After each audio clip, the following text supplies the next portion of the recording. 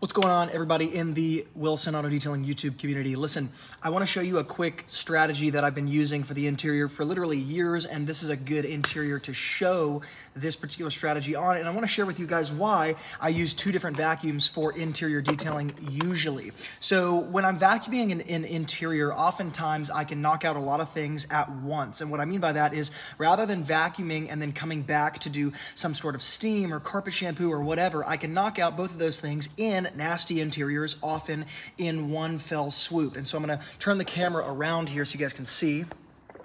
So this is what I'm talking about right here. This is without taking the floor mat out. It'll kind of hyper focus us right here.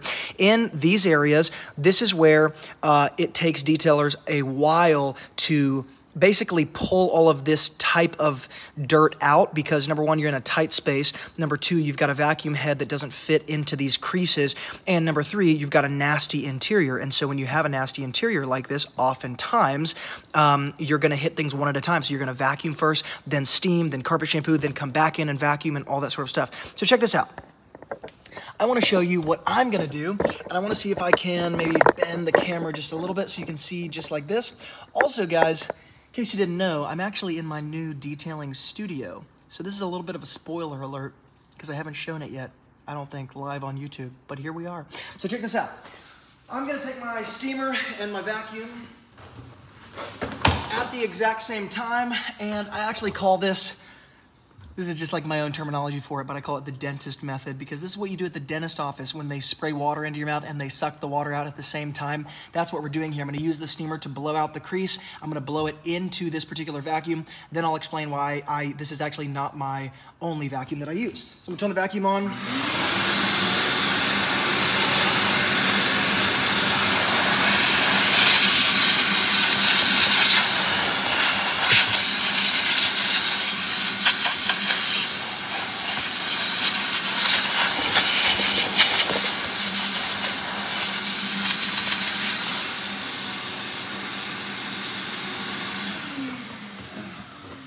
So without belaboring the point, let me show you.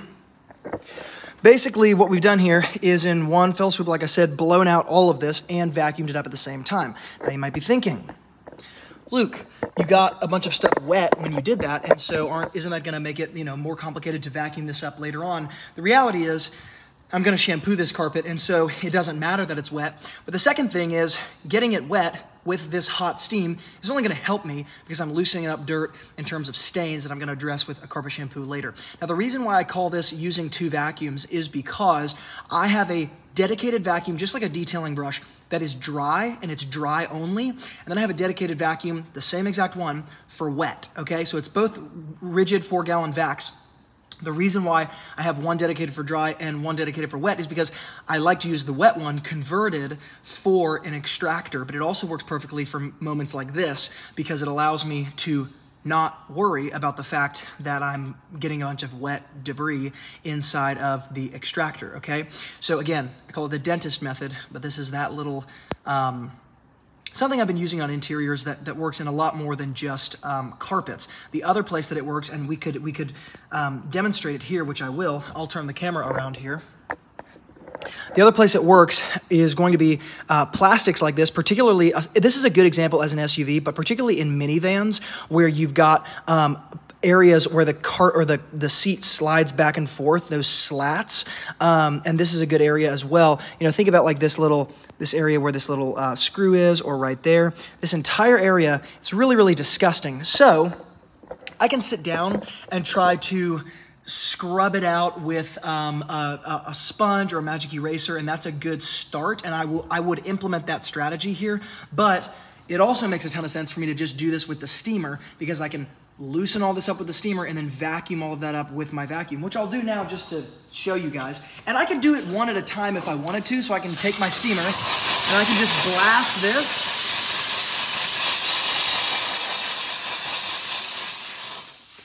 Then I can take my vacuum if I wanted to do it this way.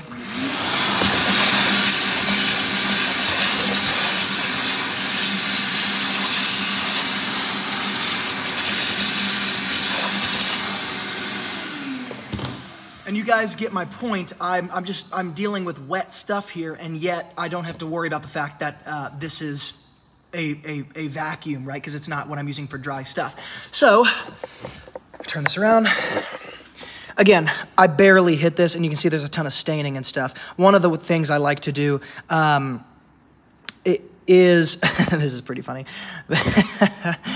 So I was reading one of the comments. One of the things I like to do when I've got like dried, let's say a gummy bear or gum, I'll take my steamer to an area like this where this feels kind of gummy, okay, and I can kind of pick it out. But what I can do is just hold my steamer to it and then vacuum it up as I'm steaming it, which I'll do right now just to see if we can kind of show you guys what this looks like. So let's check out.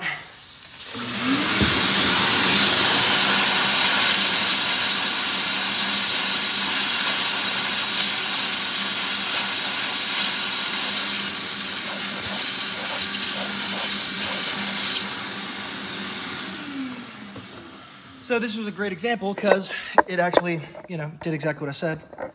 So again, I'm right here, and once I take a magic eraser to this, I'll actually take all of this kind of, let's call it this black grunge. Like you can see this area is now cleaned, and I need to clean the rest because it's got this film on top of it all.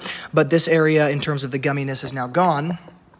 And so, in these tight areas, this ends up being a really helpful strategy. Now, obviously, you want to avoid things like holding the steamer in one place or careful areas like the speedometer or radio buttons or a navigation screen. But apart from those things, this is a really, really easy way to clean carpets. Number one, it's the number one place I use it.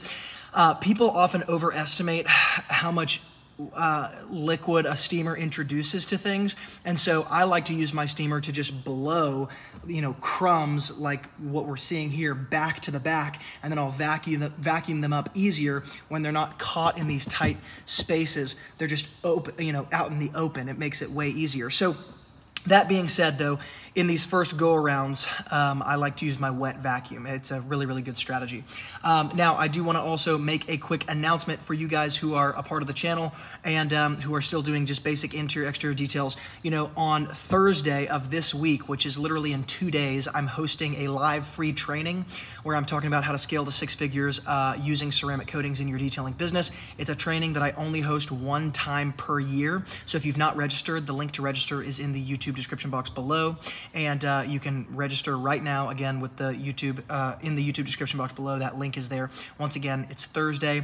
We're talking about how to scale to 6 figures using ceramic coatings so you can kind of get out of the rat race in some ways of just doing interior, exterior detailing. So if you guys are doing this strategy, these types of strategies are very helpful, but what you'll find eventually is that you'll cap out your income in your detailing business if you're just focusing on interior and exteriors. And the quickest way to scale up your income 3x, 4x, 5x, 10x is simply by offering ceramic coatings, because you're offering something of such more like perceived value and actual value that customers are willing to pay for that. But the question is, how do I get customers? How do I build a foundation of a business here? So how do I bring customers to me online for free? How do I do this without having to waste money on paid ads or work with a marketing agency? How do I do it consistently for the next several years? What are the strategies online that people are not talking about? So those are all the things that we're going to be going over. It's going to be really powerful. Like I said, I do it once a year, so make sure to take advantage of it with the link in the YouTube description box below.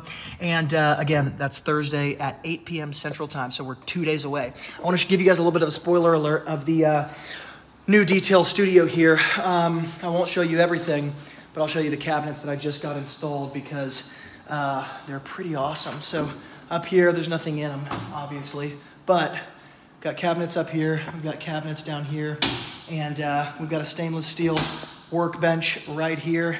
Got these new Cree light fixtures up top. They look absolutely insane. Let's see if I can kind of put you around like this. This will be way easier. Boom, there we go.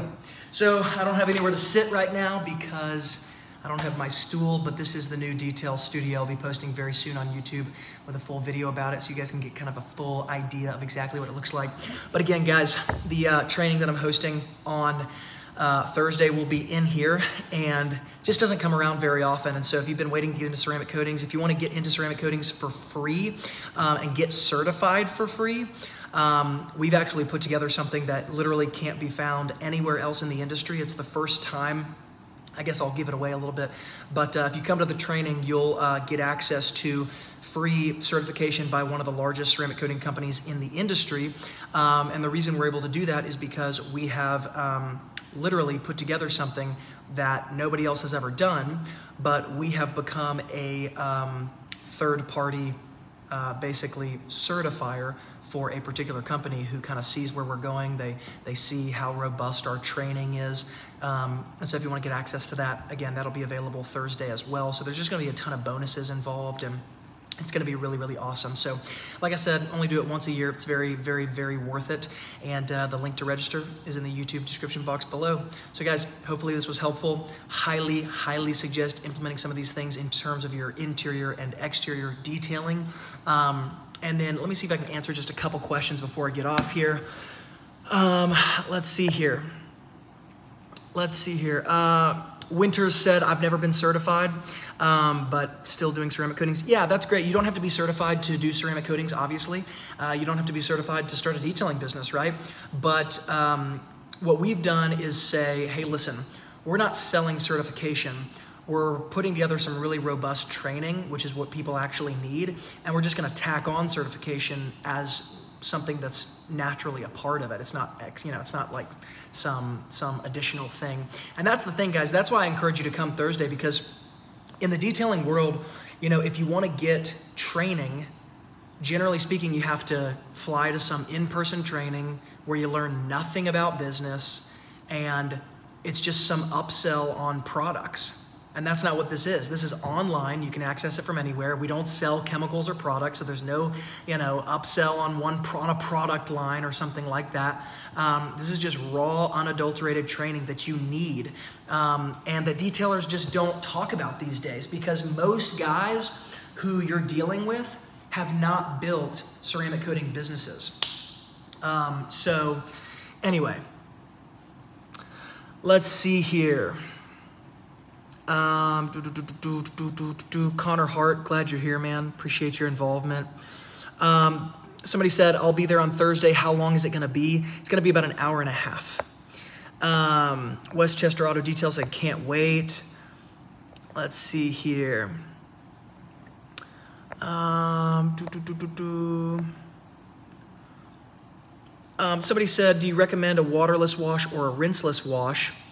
And I would say that I wouldn't get caught up in those details. Rinseless wash and waterless wash are almost the same thing. Anyway, I do the same thing and also call it adjustment.